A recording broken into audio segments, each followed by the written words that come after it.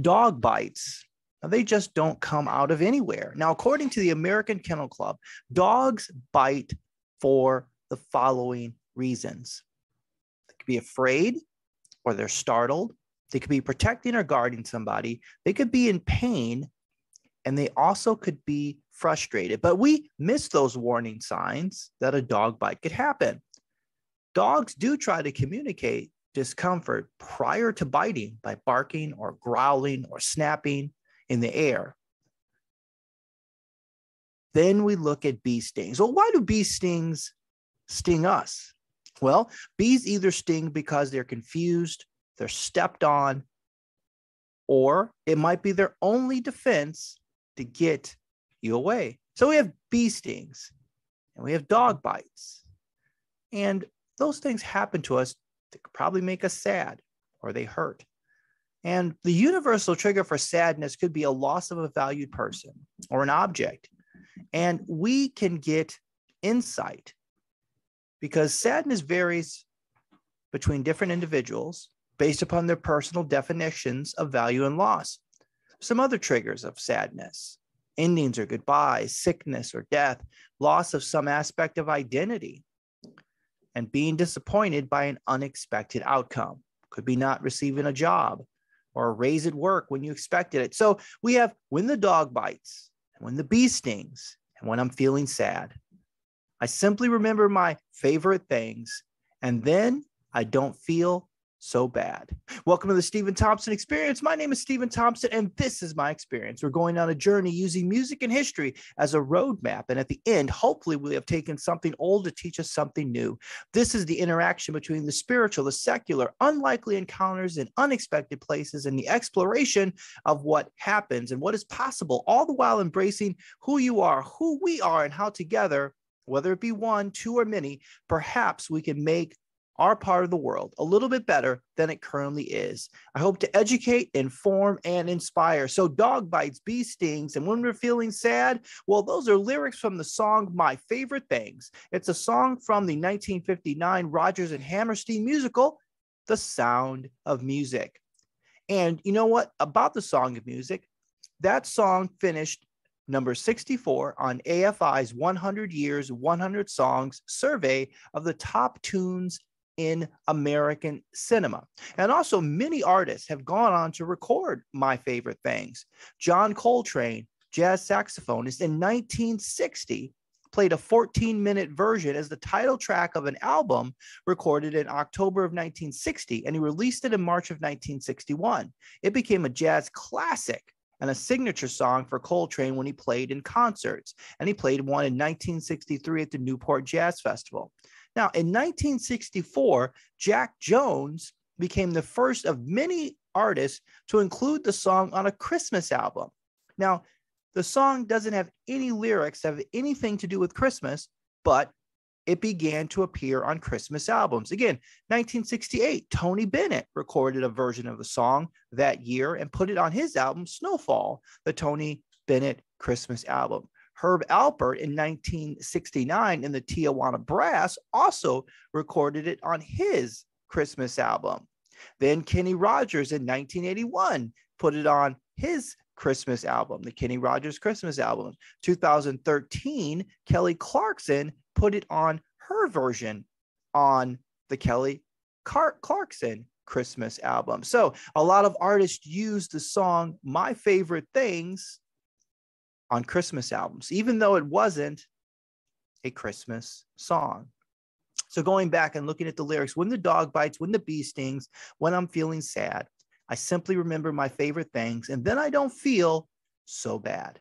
Well, dog bites and bee stings are symbols of conflict we all face from time to time, but our favorite things are a way for us to overcome them. And one person who overcame symbolic dog bites and bee stings was Mary Eliza Mahoney, and she was born in the spring of 1845 in Boston. Now, the exact date of her birth is unknown, but she was born to freed slaves who had moved from Boston to North Carolina, or moved from North Carolina to Boston. When she was a teenager, some of her favorite things was she liked to take care of people, and she wanted to become a nurse. She started working at the New England Hospital for Women and Children, and that hospital was created to give health care only to women and children. What also was special about this hospital, it had an all-women staff of physicians. So Mahoney worked there for 15 years in a lot of roles. She was a janitor, she was a cook, she was a washerwoman. She also had the chance to work as a nurse's aide, and that allowed her to learn a lot about the nursing profession. Now, the New England Hospital for Women and Children also created one of the first nursing schools in the United States. Now, in 1878, when Mahoney was 33, she was given admission to the hospital's professional graduate school for nursing. And the program ran for 16 months, and it was a very challenging program. The students went there, went to lectures, they learned how to do nursing from firsthand experience in the hospital. Now, the thing about it is that a lot of students were not able to complete the program. In fact, only 42 students entered that program in 1878. And out of that 42, only 4 completed it in 1879. And Mahoney was one of the first women who finished the program. And that made her the first African-American in the United States to earn a professional nursing license. Now, when she finished her training, it was hard for her to follow a traditional career in nursing because of a lot of discrimination that she encountered when she began to be a nurse. So she became a private nurse and focused on the needs of individual clients. And those clients lived up and down the East Coast. And she was known for being very patient, efficient, and a great bedside manner. She also joined active nursing organizations. In 1896, she joined the Nurses Associated Alliance of the United States and Canada. But even there, she faced a lot of discrimination. So what she did is she felt that she needed to advocate for the equality of African-American nurses. So in 1908, she co-founded the National Association of Colored Graduate Nurses, and they elected her the first national chairperson. So after decades as a private nurse, Mahoney became the director of the Howard Orphanage Asylum for African-American children in Long Island, and she served as the director there until she retired. She retired from nursing after 40 years. And one more interesting thing is that after the 19th Amendment was ratified in August of 1920, Mahoney was one of the first women who registered to vote in Boston. So going back to the song, here are some of the lyrics that emphasize the idea of our favorite things. Raindrops on roses and whiskers on kittens, bright copper kettles and warm woolen mittens, brown paper packages tied up with strings. These are a few of my favorite things. Cream-colored ponies and crisp apple strudels, doorbells and sleigh bells and schnitzel with noodles, wild geese that fly with the moon on their wings. These are a few of my favorite things. Girls in white dresses with blue satin sashes, snowflakes that stay on my nose and eyelashes, silver white winters that melt into spring. These are a few of my favorite things. Our favorite things, by focusing on our favorite things, it actually reduces our long-term stress and helps us to extend our life. There was a study done of telomeres, and telomeres are the end caps of our genes. And it shows that long-term stress can shorten those end caps, and shortened end caps are linked with early death. There was a study done.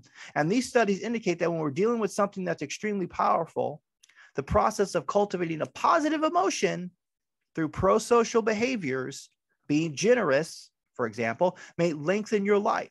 And it's called the altruistic emotions, or the helper's high, gain dominance over our stress responses. Another study showed that adults who volunteered to give massages to infants had lower stress hormones. And another study, students were simply asked to watch a film of Mother Teresa's work with the poor in Calcutta. They had significant increases in protective antibodies associated with improved immunity, and antibody levels remained high for an hour afterwards. Students who watched a more neutral film didn't have changes in antibody levels, thus dwelling on love strengthened the immune system.